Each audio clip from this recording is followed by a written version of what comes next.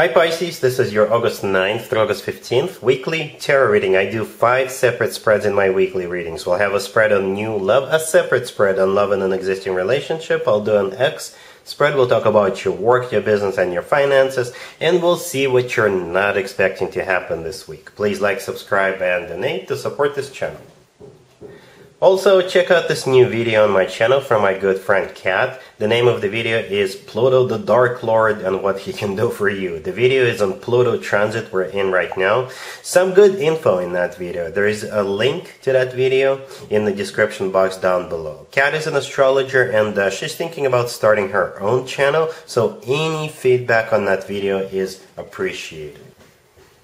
This first spread is on new love. This week we have the King of Pentacles clarified by the 8 of Swords. We have the 7 of Cups. We have the 4 of Pentacles clarified by the Hierophant. In the potential outcome, we have the 8 of Wands with the 10 of Cups and the 2 of Cups, and we also have the Moon on the bottom of the deck. You could be dealing with an Earth sign, Taurus, Virgo, or Capricorn, or pretty much any sign. This is a general reading. So the King of Pentacles, the first card that came out, is the person you'll be dealing with. It could be an Earth sign, Taurus, Virgo, or Capricorn. If it's not an Earth sign, this is somebody who is grounded, somebody who is serious. They could be working in the financial industry.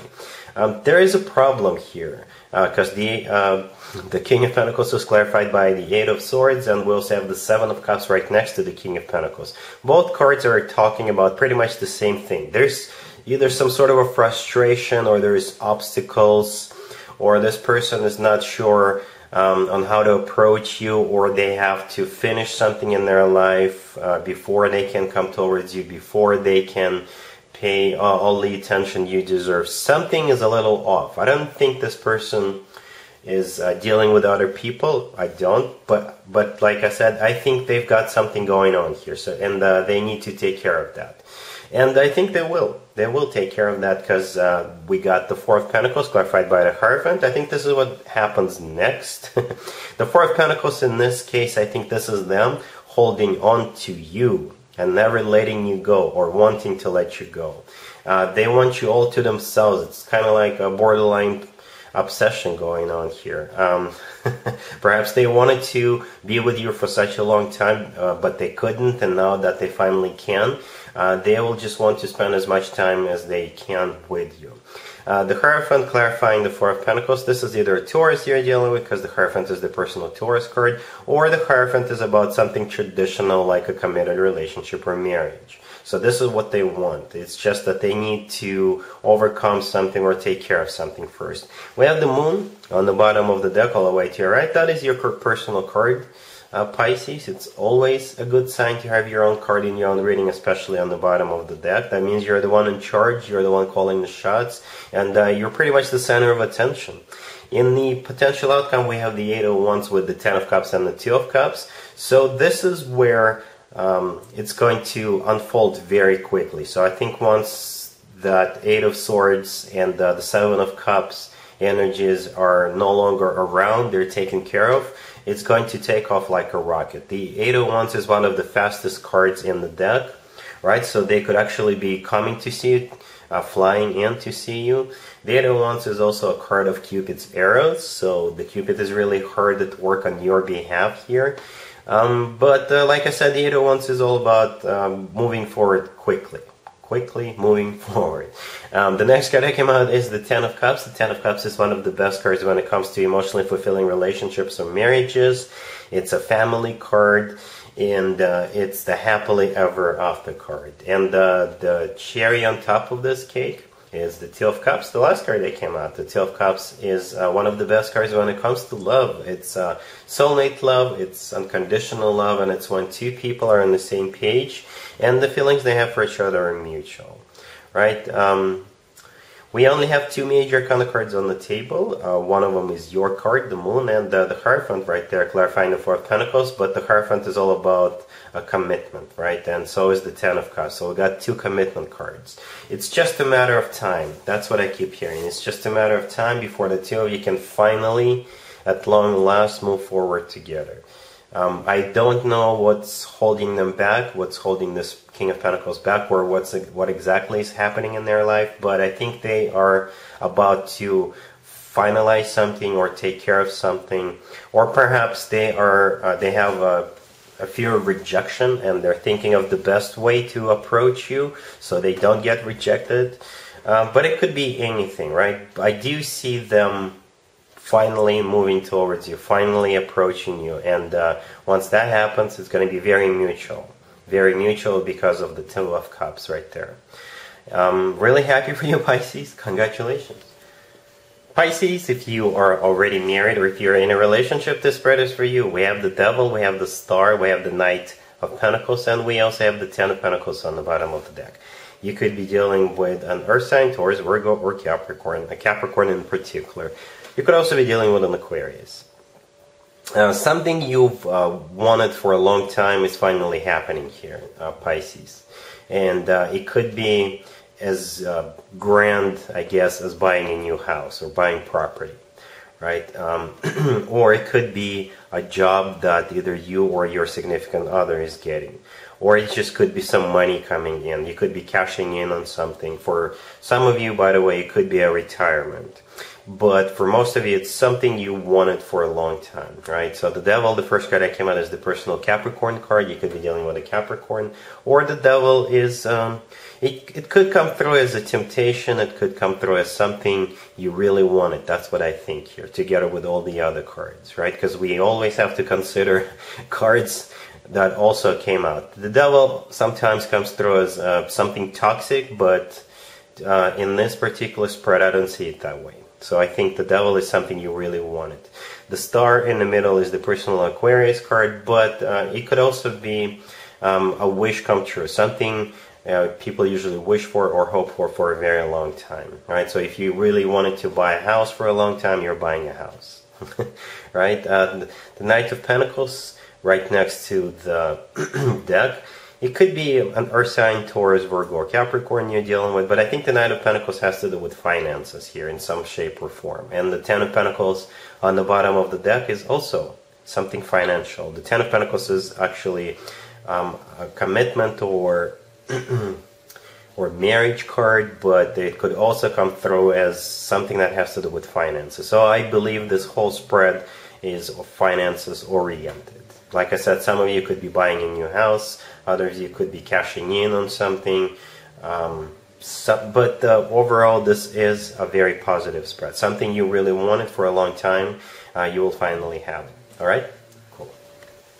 Let's see if anybody comes back from the past for you, Pisces, this week. Keep in mind, it could be somebody from a couple of months ago, a year ago, or a couple of years ago, so it doesn't have to be the most recent ex. We have the Knight of Wands clarified by the Page of Wands. We also have the Six of Wands. But then we have the Ten of Swords clarified by the Nine of Wands. And we also have Judgment on the bottom of the deck. You could be dealing with a fire sign, Aries, Leo, or Sagittarius. So this Knight of Wands is the person trying to get back into your good graces. It could be a fire sign, Aries, Leo, or Sagittarius. But it could also be a player. It could be a player fire sign, right? The Knight of Wands often comes through as somebody who is in and out of your life, somebody who is hot and cold, playboy, playgirl kind of a character. And that's the type of person you'll be hearing from. We have Judgment on the bottom of the deck all the way here. Right? This is a card of somebody coming back from the past. The Knight of Wands is clarified by the Page of Wands. The Page of Wands is a card of communication, so this is them reaching out to you. And the Six of Wands in the middle, this is them actually thinking that they can waltz right back into your life whenever they pleased, and you'll take them back. But unfortunately for them, it's not going to be that way. The last card that came out is the Ten of Swords, and it's clarified by the Nine of Wands. The Ten of Swords, I think that's your energy. You're basically shutting this person down. This offer to get back together is dead on arrival. And the Nine of Wands clarifying the Ten of Swords. This is them crawling back with the tail between their legs to where they came from, right? The Nine of Wands is a card of a wounded warrior, but I think that's them. That's their energy, because this is also Wands here. The Ten of Swords is definitely your energy. You are not having this person's crap in your life ever again. You're done with them. You're sending them back to the past where they belong. Let's talk about your work, your business, and your finances, Pisces, this week. We have the Queen of Wands, we have the Ace of Wands, we have the Nine of Pentacles, and we also have the Hangman on the bottom of the deck. You could be dealing with a fire sign, Aries, Leo, or Sagittarius. So this Queen of Wands is going to come in with some sort of an offer and a promise to make you rich. So the Queen of Wands could be a fire sign, Aries, Leo, or Sagittarius. This person could be a businessman or businesswoman. It could be a recruiter. It could be somebody offering you to invest your money. They will have an offer for you, right? Because the next card that came out is the Ace of Wands. The Ace of Wands is that offer. It's kind of symbolic that the Queen of Wands is holding up a wand, right? And that's exactly what we see. That's exactly the wand we see in the Ace of Wands, right? And the Nine of Pentacles right next to the deck. In this particular spread, the Nine of Pentacles is somebody who is rich. And that's what they will promise you could become. Rich or richer. The Nine of Pentacles is actually one of the best cards when it comes to work, business, and finances, right? But you're going to tell them not so fast. The Hangman on the bottom of the deck, I think that's you. You're going to take a timeout. You'll need to think it through. I don't really see anything in the spread suggesting this person is trying to cheat you out of your money or they're being dishonest. But yeah, if you want to take your time to do your research or to think things through, go ahead and do it. I don't think this person is going anywhere. It could be a side business that could eventually become your main source of income. Whatever offer they have for you, the potential is there with that Nine of Pentacles. All right? Cool. Let's see what you're not expecting to happen this week, Pisces. We have the Magician clarified by the Page of Pentacles. We have the Five of Pentacles, we have the Five of Cups, and we also have the Wheel of Fortune on the bottom of the deck. Somebody here misses you.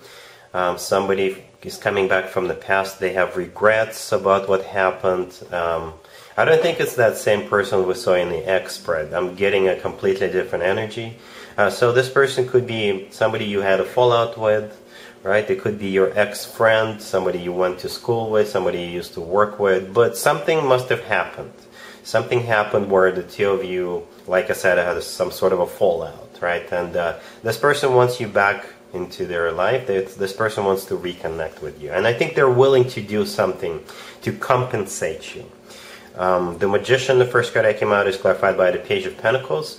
The Magician is a card of action, right? And the Page of Pentacles clarifying the Magician is potentially something tangible, something you can touch. So I do feel this person will want to compensate you in some shape or form for what they did to you, or for perhaps you did something for them and they never did anything back for you, or they didn't pay you for some sort of a service you did, or perhaps they borrowed money from you but they never gave it back to you.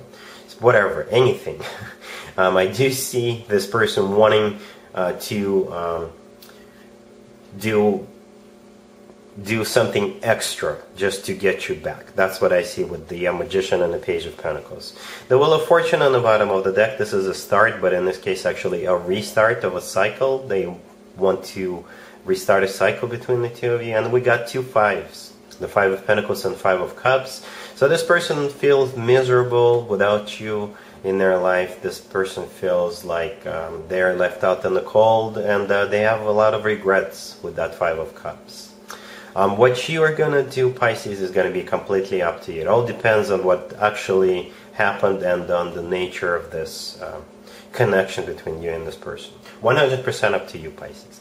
Alright, so that's what I got for you, Pisces, for this week. If this video resonates with you, please like it. Don't forget to check out that Pluto transit video I was talking about in the beginning of this video. And other than that, Pisces, have an amazing week.